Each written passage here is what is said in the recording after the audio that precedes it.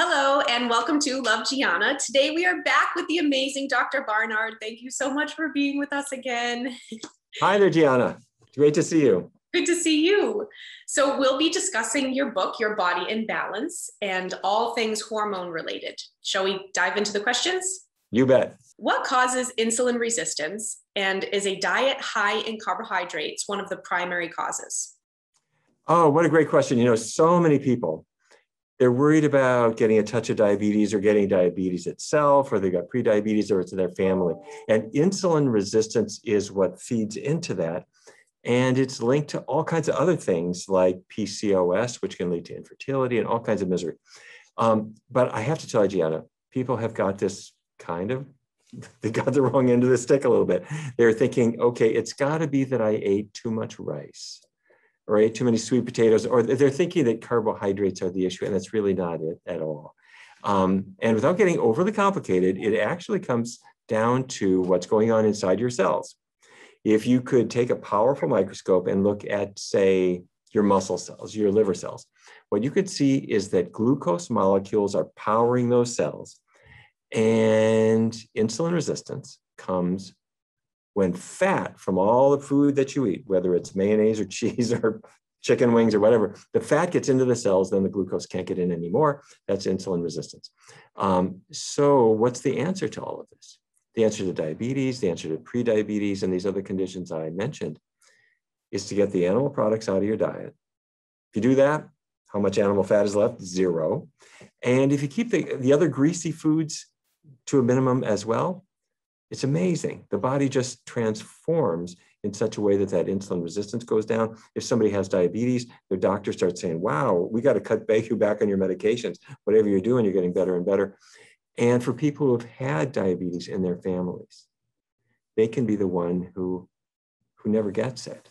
And when you teach your family members the same tricks, you can help them too. What is gestational diabetes, and how does diet play a role in bringing this on? Yeah, diabetes can occur at different times of life. And if it occurs during pregnancy, that's what we call gestational diabetes. And doctors are nervous about it because it has consequences for mom, it has bigger consequences for the baby, and it tends to recur in the next pregnancy. So even though it does typically subside after the pregnancy is over, it's really a sign not only that it's going to happen again in the next pregnancy, but even if you don't get pregnant, you're probably headed for type 2 diabetes, and then you're going to have it for the rest of your life. And the cause is really what you and I were just talking about just now, Gianna. It's the fat that we eat, we thought was kind of innocuous, gets inside the cells of the body, and as it does, they don't respond to insulin anymore. They're insulin resistant, and the sugar builds up in your blood instead of getting into the cells. The doctor takes a blood sample and says, it's full of sugar, you got gestational diabetes. And so then people mistakenly avoid carbohydrate when the real problem was the fatty junk they're eating. And so when somebody gets diagnosed with this when they're pregnant, can they shift their diet, obviously with the doctor's, guidance and everything? If they shift their diet when they're pregnant, will the gestational diabetes go away? They definitely should shift their diet. And I got to tell you, it's hard for pregnant women to do anything without their doctor, their mother, their spouse, everybody else giving them advice about what they shouldn't do. So it's, my heart breaks for them. It's really tough. The people in the grocery store line start giving you advice, it's like crazy. But absolutely, there is no reason to have a drop of animal fat in your diet at all. And you're better off without it. Now the best thing though, is if we can switch before the pregnancy starts, that's the best thing. Plant-based diets. You want to plan them like every other diet. If you're going to get pregnant, you want to be eating healthy foods. You want to give it a lot of thought.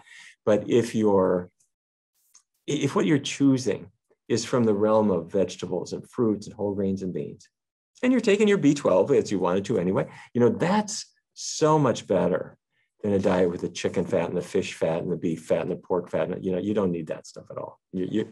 But wherever you are in life, it's never too late to make that transition. Very true. How do hormones influence the health of skin and hair, and what promotes thick, healthy hair, prevents hair loss, and promotes smooth, supple, youthful-looking skin? This has been such an interesting area and such a controversial one. For years, teenagers would say, I am sure that what I eat affects my skin. And then the dermatologist would say, nah, it couldn't possibly be. And just a simple thing like chocolate, if I eat chocolate, I break out. And so researchers started digging into this, and quite a number of them found that in fact, there was an effect of chocolate. But you know what really happened, Gianna? This happens so often in science. Somebody did kind of a goofy study. They studied prisoners.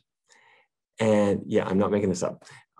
This was in Pennsylvania, and they brought in a group of prisoners, and half of them they gave chocolate to, and the other half, they were in a control group.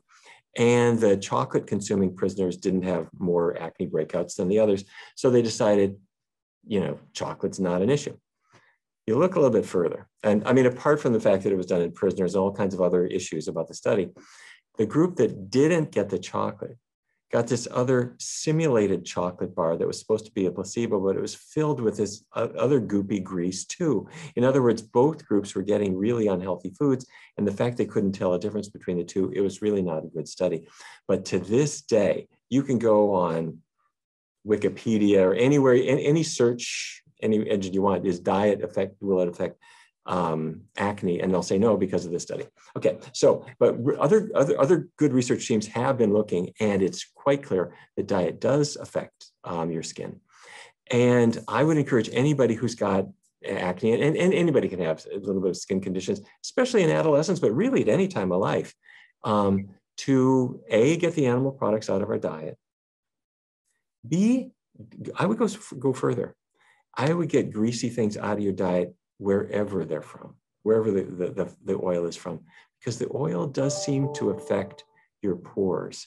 And the biology of these little microscopic pores where the acne breakouts occur is very sensitive. And the more we get away from the grease, the better off you're going to do. But don't take my word for it. Give it a try. I will mention that some people respond to even really small amounts of offending foods and healthy seeming foods, like skim milk. Why should skim milk affect me? Well, it does for a lot of people. So get it out of your diet, see how you do. And then what can prevent hair loss, let's say in men, because I know this can be a hot topic as well. Is it really 100% genetics, or does diet have a say in how much hair a man loses? Yeah, interesting. It's actually both. There are genes and there are environmental issues, and the genetic issues have been a little misinterpreted too.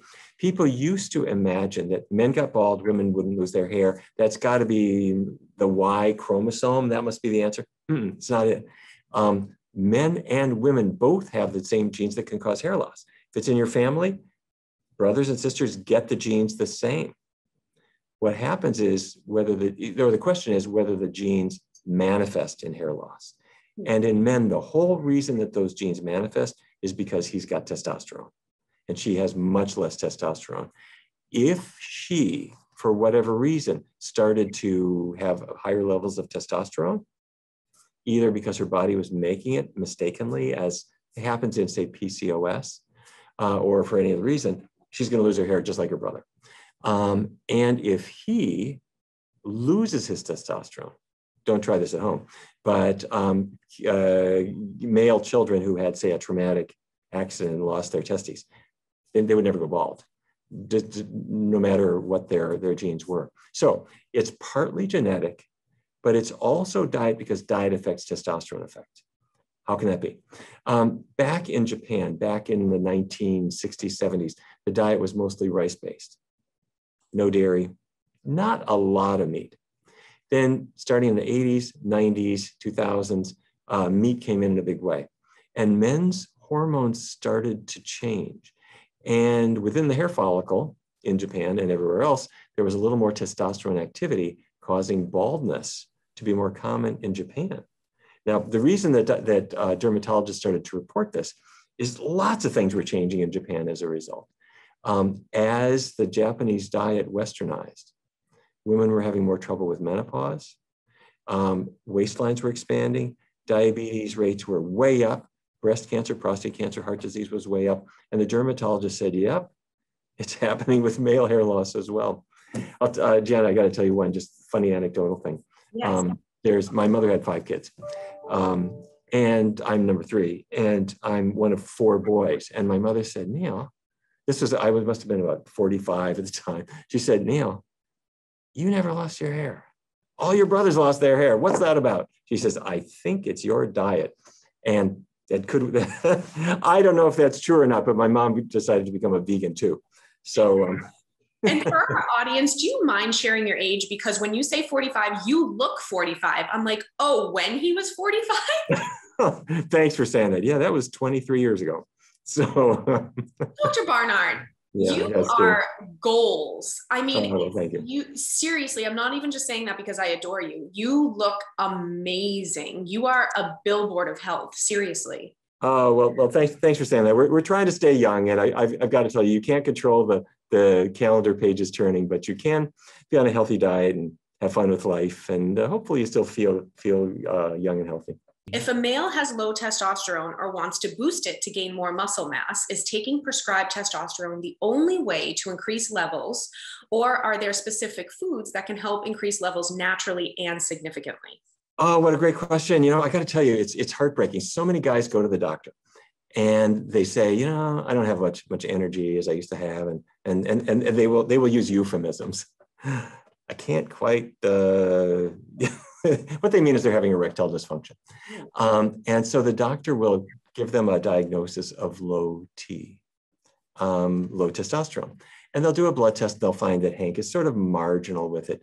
But I really have to tell you, 99 times out of 100, actually the testosterone has nothing whatsoever to do with it.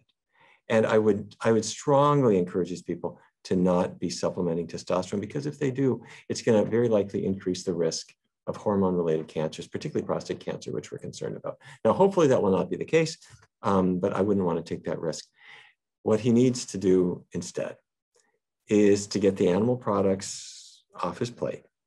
And if he does that, what happens is you get much better blood flow, not just to your heart, not just to your brain, but to all parts of your body, including the ones that count for sex.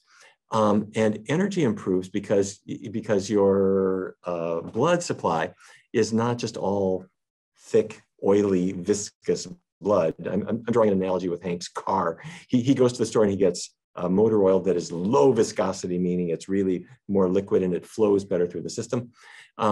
His blood is high viscosity. It's thick because of all the chicken fat he's been eating. You get rid of that and your blood flows better.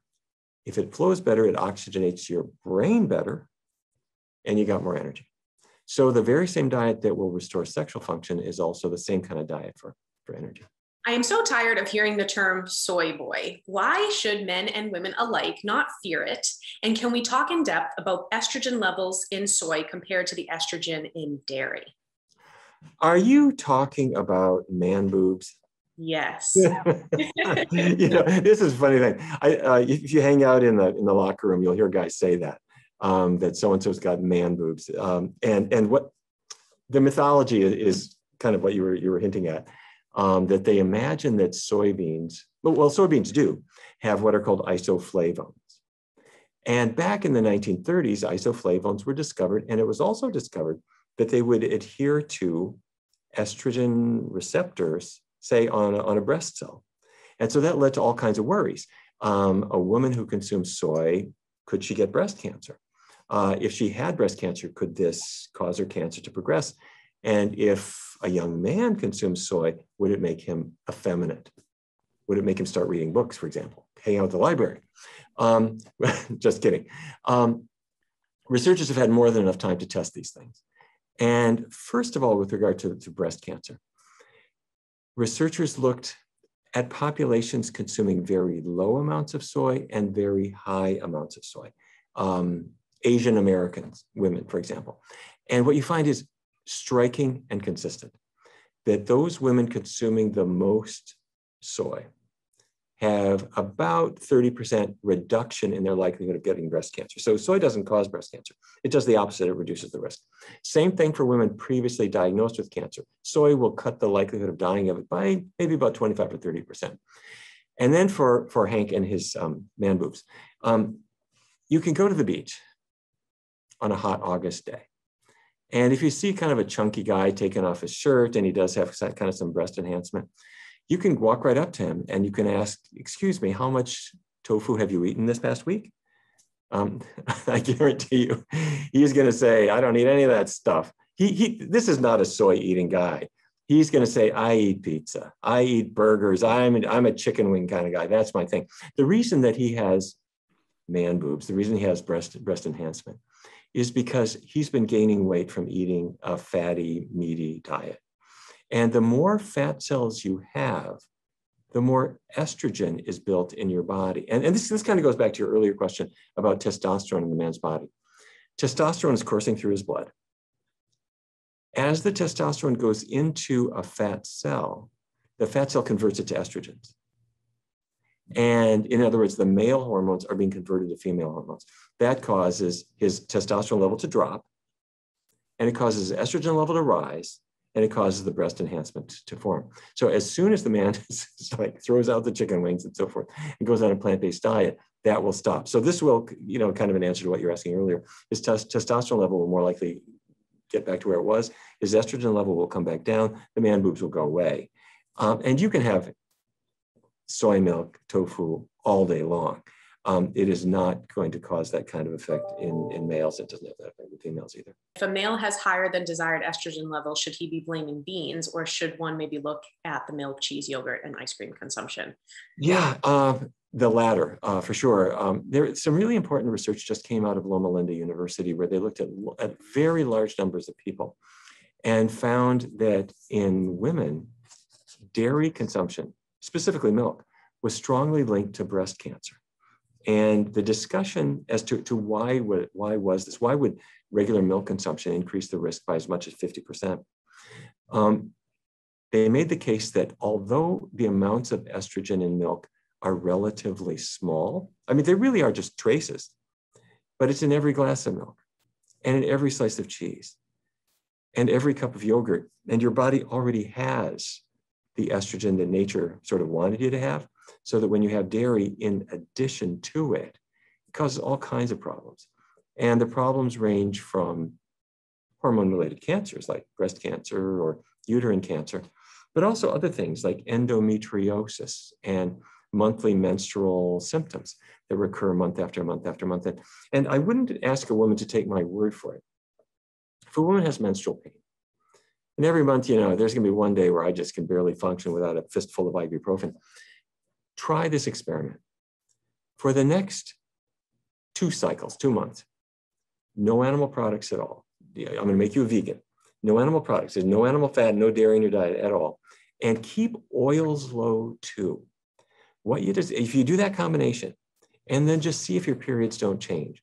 For many women, it is the most amazing, life-changing experience they have ever had, because not only do they feel better, the pain goes away or diminishes greatly. The PMS symptoms like water retention and bloating and moodiness can sometimes improve or just go away.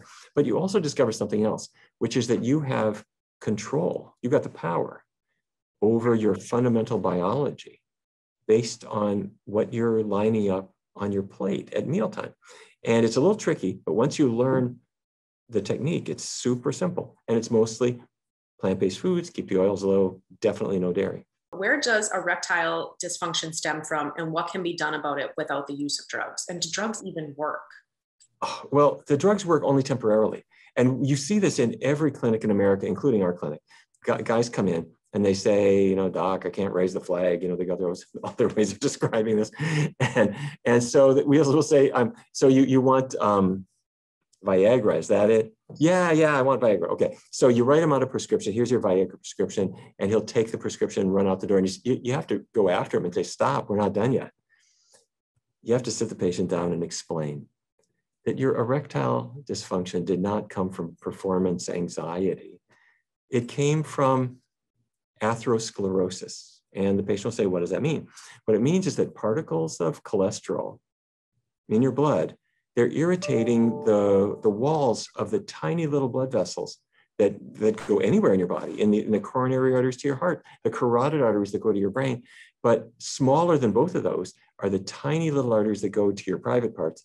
And if you don't get adequate blood supply there, this kind of hydraulic system that is a man's sexual anatomy, it just doesn't power up at all. And so, he can take Viagra. It's a very short-term thing, and it doesn't do anything for the rest of his arteries. But if at the same time he gets the animal products out, keeps oils low, this is a refrain you're going to hear over and over again, there is now no cholesterol in his diet. There's no animal fat. And that means his cholesterol is going to go way down. And that means the arteries gradually open up. And they don't have to open up very much. Within, 6-8 weeks, they've opened up enough that the blood flow will come in, and he's going to wake up in the morning noticing a big change. It's amazing. Gianna, I got to tell you. That was raised. I have to tell you something. We were doing a study 6 or 8 years ago, and it was for people with late stage diabetes. So these people, they came into the study because they wanted their diabetes better, but worse than that, they had neuropathy, meaning you got pain in your feet and pain in your hands. I had one of the participants, just broke my heart. He was a jazz musician. And he'd say, the neuropathy, his fingers were killing him. The tiny nerves in his fingers were being attacked by the diabetes process. So he went on the completely plant-based diet, as we use, kept oils low, and he did a really great job with it. His numbers were coming down, his blood sugar was coming down, he's getting better and better. One week he came in and he said, "This is fantastic. I was able to play last night. My band was playing. I didn't have to take a break. I didn't have to shake my fingers out. I was young again." And then about 3 weeks after that, he came back in again. He said, "Even better. My erectile dysfunction is gone." Yay! So it's the side effect of getting the animal products out of your diet, and the arteries are able to open up again. Nice. I hope that helps a lot of people. How does food affect arthritis, inflammation, and CRP levels? Yeah, arthritis is an autoimmune condition. And what that means is that your white blood cells are making antibodies, which are microscopic little torpedoes. They're made of protein, and they're supposed to attack viruses. But instead, they're attacking you. They're attacking the lining of your joints. And that's rheumatoid arthritis. And so the drugs that you hear advertised, like Humira and others, they shut down your immune system. They impair your immune system so that you can't make so many antibodies anymore. And that's why they have all of these warnings about things that they could do. Our research has, and many other teams too, are looking into why are those antibodies attacking your own cells, and what causes them to form anyway.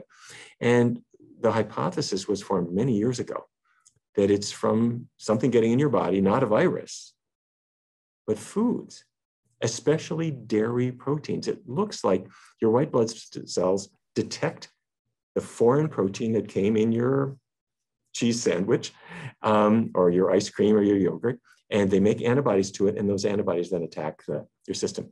So what do you do in a research study? We bring in people, we get those antigens, those food proteins out of their diet, and then you track their symptoms. Do your joints loosen up? Are they less swollen? Are they less tender?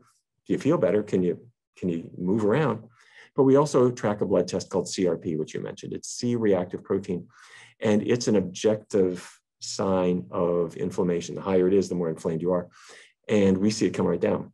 And so that matters for rheumatoid arthritis, asthma, Sjogren's disease, which is what made Venus Williams. Sjogren's disease is what made her career tank several years ago. And it's what made her say, all right, vegan diet. And she got her game back. And there are so many other conditions that are in the same category. What does this tell us about autoimmune diseases in general and healing from them with diet change? Because a lot of doctors will say, once you have an autoimmune disease, it's forever. Now, can you just treat the symptoms, or can you actually get rid of an autoimmune disease with diet? Well, you can treat the symptoms, but it's really unsatisfactory. And I really think, Gianna, the big classic one for me is asthma. You could take a 9-year-old kid, and the 9-year-old kid has asthma, and he's sitting in class, and suddenly a vice goes on his lungs, and he can't breathe anymore. And 9 people die every day in the United States from that disease. Hopefully it's not that bad, but for some of these kids, what happens is their lungs are extremely sensitive. they're in gym class and they're running a little bit and then they suddenly get asthma, or they're at a friend's house, the friend has a dog and the dog dander is just enough to trigger their asthma, or it's a day when there's a lot of pollen in the air or pollution in the air and their asthma kicks in. What we've discovered is if you take the dietary triggers out, for some reason, the other triggers don't matter so much anymore. Now, if a person's got asthma and you're on an inhaler, you're on medications, keep doing that and don't cancel your doctor's appointment. Get whatever medical care you need. But what you'll discover is, especially if you get the dairy out of your diet, but I would get all the animal products out of your diet. What people often discover, and this occurs at any age, is their asthma improves so much they discover, there's my inhaler. I haven't used that for about 3 weeks now. And they discover that the other triggers like dog dander and stuff don't bug them so much anymore either. Now, asthma is a serious condition, take it seriously, but there is no reason to inflict these antigens on yourself. Get them out of your diet and see if you don't do better. And if you have a child who has asthma, do not walk to a completely plant-based diet, and not just for you, but for the whole family, because you don't want the temptation around that could hurt your kid. So good, so helpful. Food has the power to not only shift someone's mood, but when the mood gets shifted, one's outlook on life gets better, thus having the power to change the trajectory of a person's life. How can food impact our mood and even mood disorders like depression, for example? You know, this is something that we stumbled into completely accidentally. We were doing a study with Geico, the car insurance company. And the whole reason we're doing that is their national headquarters is 4 blocks from my office. We're in Washington, D.C. And I was talking with their health director who said, we got a lot of people with diabetes, we got a lot of weight issues. Let's do a vegan diet at Geico. And we did. And we published several papers doing research studies with Geico in 10 different cities around the United States. It was really wonderful to see what a vegan diet will do for you right at work. But in the course of this, we were not only tracking weight problems and blood sugar and cholesterol and so forth, we also were tracking mood. And we happened to notice a couple of things. Number one, people were not absent from work as much, just absenteeism started going down. And that was curious. And then people reported their moods were just a little bit better. And so we used specific paper and pencil tests, and we rated depression and anxiety symptoms separately, and they both seemed to improve. And so we then started looking at other studies, and many studies have shown exactly the same thing. And this was not the intention of the study to try to change those. We just wanted to see what would happen. But what we think is happening is 2 different things. One, we've already talked about. We talked about inflammation. Inflammation doesn't just affect your lungs or your joints. When your white blood cells start making inflammatory compounds, they affect the brain. And researchers have started to see that to some extent, depression is an inflammatory condition, meaning that when you see the inflammatory biomarkers on a blood test get better, depression gets better too for a lot of people. That's number one. Number 2 is the gut affects the brain.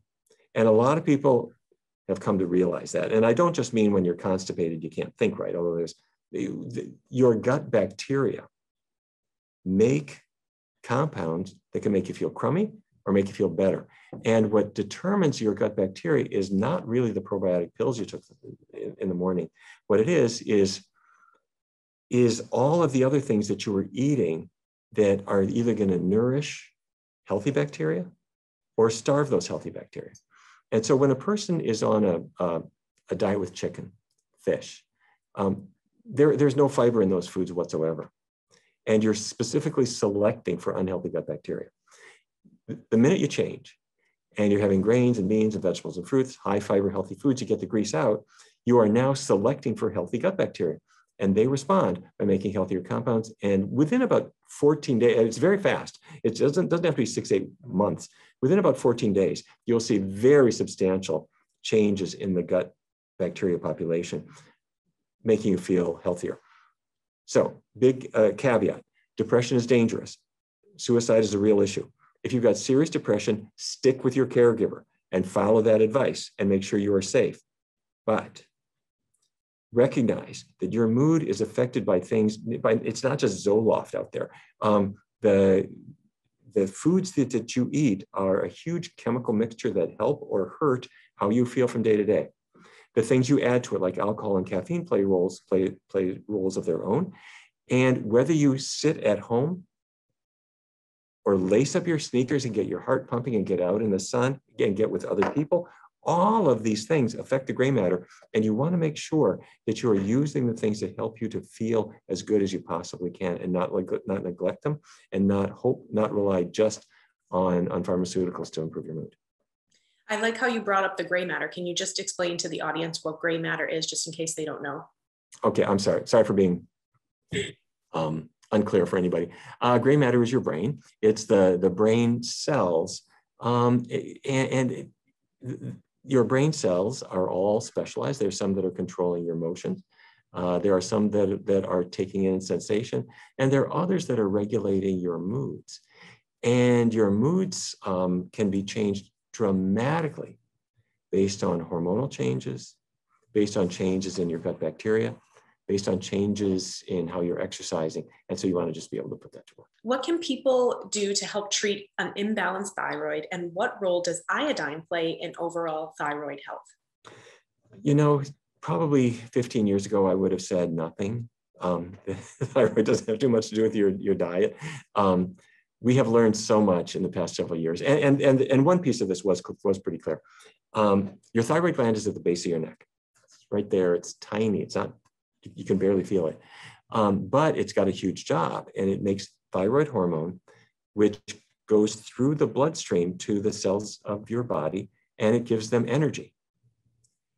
If you don't have enough thyroid hormone, you've got no energy. You're going to gain weight. Nothing seems to work right. Your skin won't look right. Your hair won't seem right. And that's hypothyroidism. Back in 1924, the Morton Salt Company started manufacturing iodized salt because you need iodine to make thyroid hormone.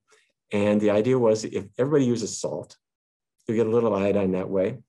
And I have to say, it worked. People really consuming iodized salt, you know, the one with the girl and the umbrella, the little blue canister, that really knocked out iodine deficiency for much of the United States. And that was a good thing, as long as you're not overdoing it with salt. However, what then happened in more recent decades is people started using sea salt or Himalayan salt or kosher salt, which are not iodized unless it's specifically labeled that way, and most of them aren't. And so iodine levels for some people are a kind of borderline. Now, if you go to Japan, you discover they don't care if you got the little blue canister or not, doesn't matter. They are having so much sea vegetables in their diet, which happen to be loaded with iodine. But if you grew up like I did in Fargo, you never heard of a sea vegetable. So anyway, my tip is get to know sea vegetables. Let's say you're going to a sushi bar. Don't have the fish sushi, but you have the cucumber roll, and the nori that it's wrapped in is a great source of iodine, as is the wakame in your miso soup. And bring that into your routine. Iodized salt is okay, or if you want to, you can take iodine pills. About 150 micrograms a day is the amount, something like that. But that will give your thyroid the iodine it needs to do its job. Don't overdo it. You want to be in balance. But then the other piece of this that we should also talk about is that foods completely independent of iodine can trigger thyroid problems too. And that's animal foods. Yes. Yes. Because we don't like them. No, it's true. It's true. And here in the United States, this is probably a bigger issue than the iodine issue. Worldwide, there are a lot of places that are low on iodine because of there's not iodine in the soil, and they're not eating iodized salt. So that's a big problem outside the US. In the United States, the big issue is if you got low thyroid, it's called Hashimoto's thyroiditis. If you got high thyroid, that's called Graves' disease. In both cases, they happen to be autoimmune conditions, just what you were talking about earlier. What's that about? Well, the Adventist Health Study 2 came out with some just mind-blowing findings.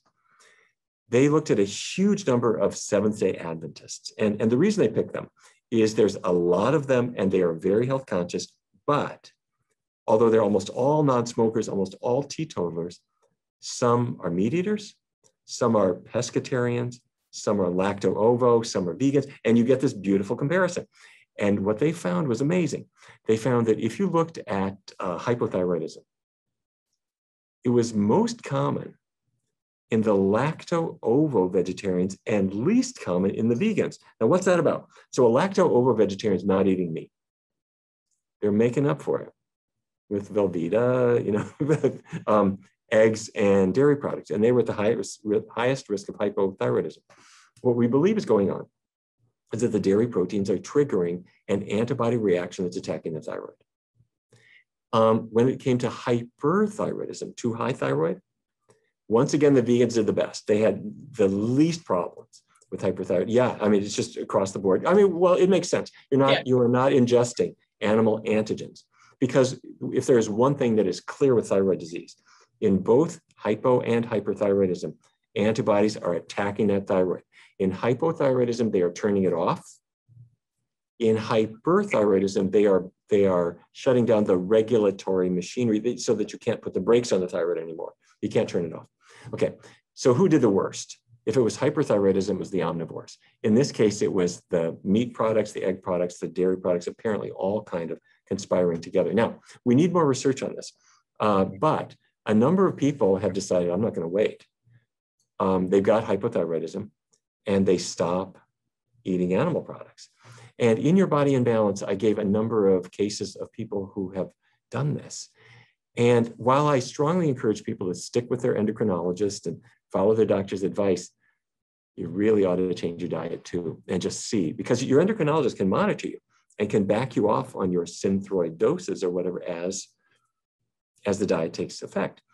And so many people have discovered that they no longer need their medication, that extra weight they couldn't lose, that sluggishness they thought was just there, all these issues just sort of melt away. So if this is an issue for you, go out, get yours, see what happens. In your book, you mentioned what specific foods should be consumed at the beginning portion of the day versus the end of the day. Can you help explain why heartier foods should be eaten earlier for maximum health benefits?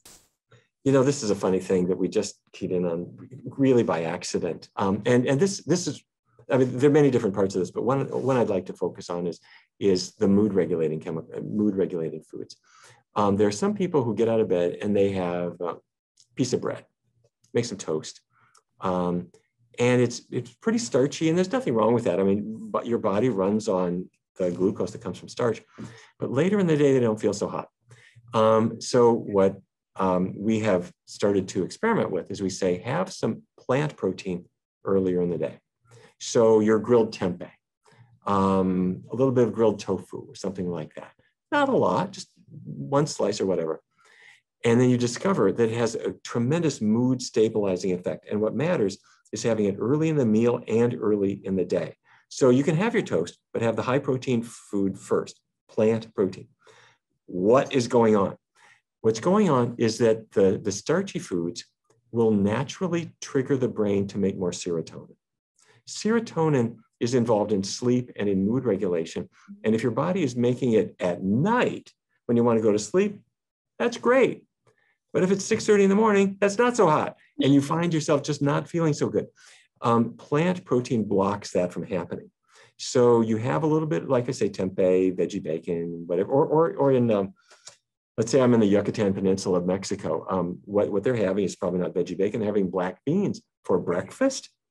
Almost all cultures have some kind of bean dish for breakfast. It might be hummus in the Middle East. It might be black beans in Mexico, baked beans in London or in Sydney. But somehow in America, we kind of lost that tradition. And so we are having either toast or our protein comes from sausage or something that really does more harm than good. But anyway, give this a try. And you can also, women will also use this during that time of the month where they find, I'm really moody right now. Give this a try. Take some tempeh. If you never had tempeh, give it a try. You get it, cut it up into little squares. Just dip it in a little soy sauce, throw it in your nonstick pan, cook it on both sides and keep it in the fridge. And you can zap it in the morning, heat it up. It's kind of a bacony, crispy flavor. And you can do the same with tofu if you want. You will get addicted to it. But along the lines, you'll discover that your mood is just stabler for the rest of the day. Nice. I noticed that smoked paprika kind of gives it that bacon flavor as well. So if somebody likes Smoked paprika. smoked paprika, try it. You've never heard of this? I have heard it, but I never tried it. How do you tell me how you do this? So yeah, just smoked paprika. So like just like you said, prepare whatever type of protein that you want, the tempeh or soy or tofu, or even beans, and then dip it in some soy sauce, or I'll use coconut aminos, and then just smoke paprika, and it almost gives it like that bacon bit type of smell and taste. I love it. Now, forgive my ignorance on this. Is it a liquid or is it a powder? It's a powder. It's a powder. Yeah. In the spice rack at the store? Yep. Gianna, you're teaching me something. As soon as we're done, I'm going to run out. I'm going to run out and buy some. Because people are phobic of it. I have to tell you, people are afraid of tofu or tempeh until they've had them made the right way, and then they get totally addicted to it.